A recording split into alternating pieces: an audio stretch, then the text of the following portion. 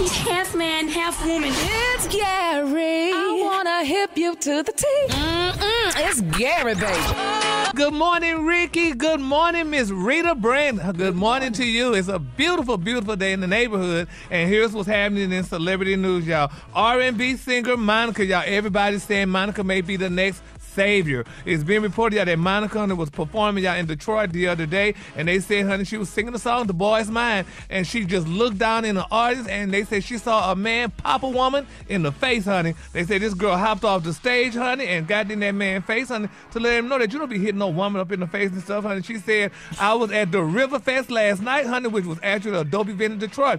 She said, wow, honey, as Monica Denise was performing, a man and a woman in the front got into it, and allegedly, honey, the man hit the woman in the face. They said Monica stopped singing and jumped off that stage, honey, to confront the guy. They said she was triggered, Ricky, which I could understand this, due to the past domestic violence that she experienced, and they said that's what made her really do that and stuff.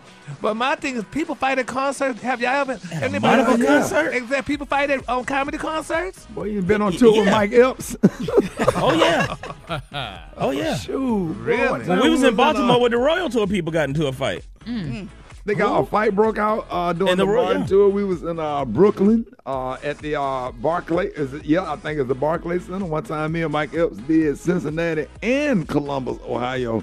Fights broke out that night because, see, I bring out the church folks, Mike Epps bring out the drug dealers and the strippers. So it'd be a good mix. Lord, honey. And you pay good money and you go into a place and fight like that, that's crazy. Well, how they fighting to Monica music? You know how y'all cousin them do? Exactly. Angel of Mine? How you fighting to that? Exactly. That's a good point. Liquor and... Yeah. Black folk, once black folks start drinking, they get in their feelings. And then you got it's always one toxic couple, and they get to arguing over something real petty, and then they just get to fighting at the concert. Then they be back together, make love that night, and wake up, ain't nothing happen. Yep, my Lord. But they got to go to court. Okay.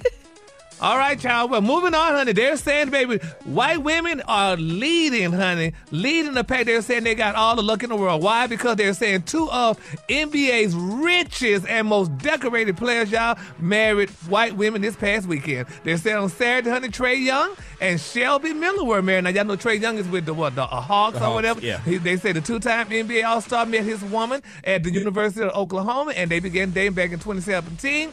She did the right thing. She got a baby. She had that little baby, little Titus Rain, and now, honey, they're married. He married her recently, and they said there was so many people there, and the wedding was nice. People were saying that Trae needs to learn how to dance, because they say he definitely don't know how to dance at all, honey. And then they're talking about, what's his name? MVP player Joel, how you say his name right there? Embiid. Joel Embiid. They say, honey, he married his longtime white woman, Miss Anna DePaula. They said he's 29 and she's 28, and they tied the knot in New York, honey, following a church ceremony on Saturday. They said the power couple have been together since 2018, and she did the right thing too. She had her son, honey, a 2-year-old little I tell you what, I bet them white women got some garlic powder and some onion powder, some Miss Dash, some Lawry's, and Slap everything. your mama. Slap your mama. I bet they got all that seasoning up in that cabinet or whatever, because them the ones that get them. Them greens be on point. They cook them greens with them damn ham hocks, pinto beans with Conecuh sausage, good old-fashioned homemade dressing, not stuffing, dressing, cornbread dressing where you bake it with the onions in there.